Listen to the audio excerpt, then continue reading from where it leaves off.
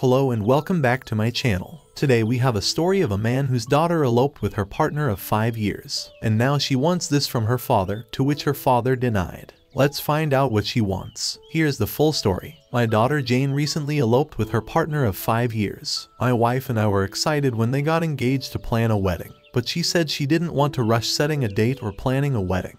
This was understandable to us and we didn't want to rush them either, but we let her know we would contribute a set amount to her wedding when the time came. Then last week she tells me she has an announcement, and that they actually eloped together because they decided they didn't want the big event with all the attention on them. This was a little disappointing, but we understood. She's never been the type to want to be the spotlight, so while we weren't expecting it, it wasn't the biggest shock in the world. What did feel like a shock is when she assumed we'd just give her that amount of cash straight up. She said they wanted to use it to take a month-long traveling sabbatical honeymoon. My wife and I told her the money we were prepared to give her was for a family event, not just for her to do as she pleases. If she didn't want a traditional wedding, that's fine, but we never told her we were just giving her say $15,000 for the act of getting married. We just didn't want her to have to spend a ton of her own funds on a wedding. And since relatives and family friends would have presumably been there, we were happy to pay for it so she wouldn't have to. 2 of my nieces have gotten married in the last couple years, and it's a family event to us, not just about the 2 people getting married. This has caused a whole thing with her saying we went back on our word to her, but in my mind we never told her otherwise. We did say if she wants a second ceremony, family event to celebrate but wouldn't be an official wedding, we would sponsor that. If she had asked if she eloped or had a tiny wedding, if we would give her some of it for a honeymoon, we may have considered it, but it's hard to know because we were never given the request. They just went and did their own thing, which again is fine. So, am I the idiot for not just giving her the cash we would have paid?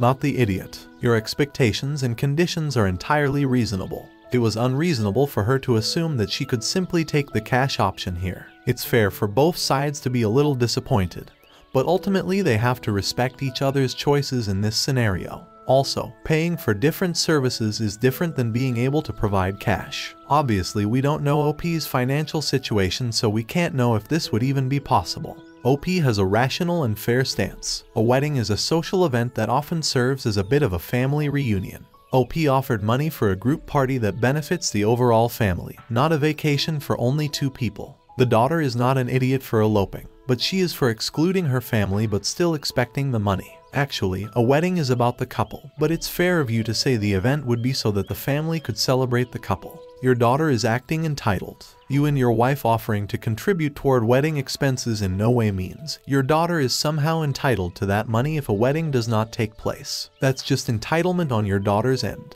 You said you would help with the wedding, not with the honeymoon. There's a difference in spending so much money for an event a whole lot of people would enjoy, than giving it for 2 people only to spend. She didn't spend a penny because she eloped. I'm sure she has all the money for a good honeymoon without you giving her anything. You were willing to pay for a wedding because you wanted a wedding. She didn't want a wedding, which is fine. But you're under no obligation to just give her the money you would have spent on a wedding if there wasn't an agreed upon deal ahead of time. In my opinion, like you said, if she would have come to you before getting married and laid it all out there, then maybe you could have compromised, given her a smaller amount as a wedding gift or something. It kind of seems like it's better to ask for forgiveness than permission type situation, where she was hoping you'd just give in.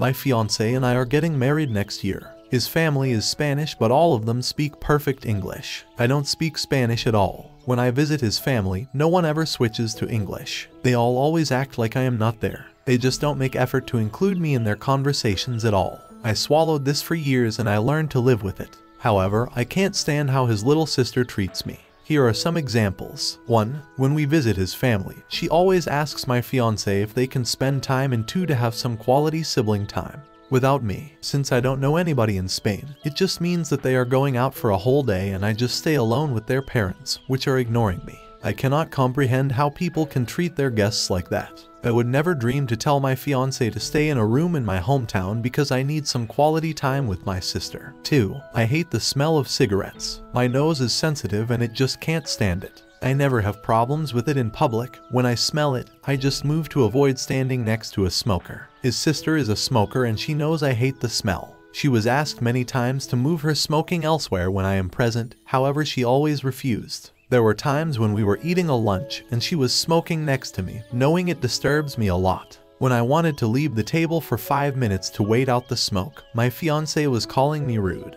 Also, when I was refusing to sit down next to her, I was apparently being offensive. 3. We were planning a family trip. One day I was talking to my SO in English when his sister comes between us and starts talking to my fiancé in Spanish, ignoring my presence completely. He told me that his sister came and asked him to not bring me to that family trip, that it will be better without me, and that I am not welcome there. I felt super disrespectful that someone can stand in front of me and say all these things in other language knowing I wouldn't understand.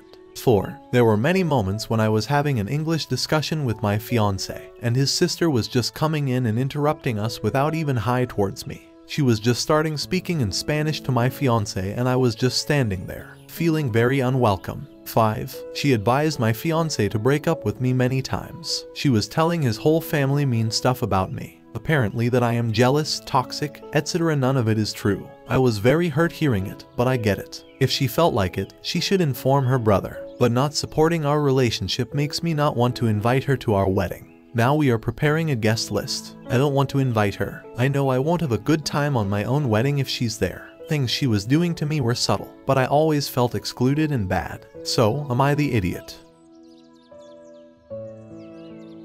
Not the idiot. You don't have a future sister-in-law problem, nor a future in-law's problem. You have a fiancé problem. He should be asking family to include you in conversations. He should be asking his sister to keep away from you with her cigarettes. He should have your back. He doesn't. Put this relationship on hold, at the very least. Reconsider it carefully. You sound like a very nice person but with low self-esteem. That's the only reason I can see why you haven't stood up for yourself by now and dumped your crappy fiancé.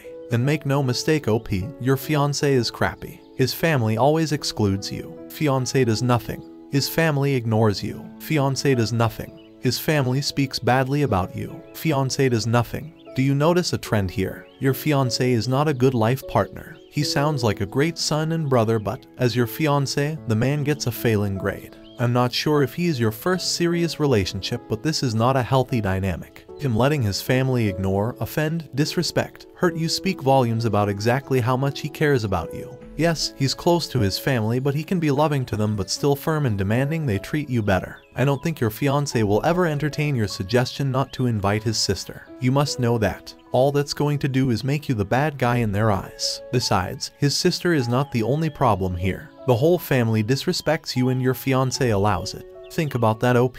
Really think about what that means. I advise you not to marry this man as things stand. I knew someone in a similar situation and she deeply regrets it. Often says she wishes she could turn back time and do things differently. I really hope you reconsider what exactly you are signing up for with this family. If he is your first serious relationship, it does explain a lot. Please know, OP, I am rooting for you. We are all here rooting for you. We just don't want you to waste your life on a man who doesn't appreciate how awesome you are. And you do sound pretty awesome. And you really try for him. He needs to do the same. Know your worth, OP. You deserve better. You aren't obligated to go anywhere with anyone you don't want to be with. There may be consequences, but you don't have to do anything. That said, your soon-to-be ex-fiancé and his family do not respect you, even openly dislike you. Your soon-to-be ex-fiancé does not defend you and lets you get treated poorly. This is just as much a problem with him as it is with his family. You need to call this engagement off and state some very clear boundaries, and even demands on how you are treated. Not just by his family but him too. If he says no, you need to move on. I'm glad you're starting to realize how abusive he and his family all are. I'm blessed to be marrying the love of my life. My engagement party was booked at an upscale restaurant, and prior to the day I sat my sister down and told her that I wanted the party to be focused on the wedding, and to please not go above and beyond to take photos for her social media page. I might get flack for this part, but my sister is trying really hard to become famous online. I've never said anything to her because she's an adult and this is her life, but for my wedding I really didn't want her to pull any of her antics, because she doesn't just take a few photos to post. She's the embarrassing, in my opinion, caricature of the perpetually online influencer. She'll order 2 dishes at a restaurant, one to take photos of because it's prettier, and the second to actually eat. She's stopped traffic before to take outfit photos in the street. She's also staged fake things to post online.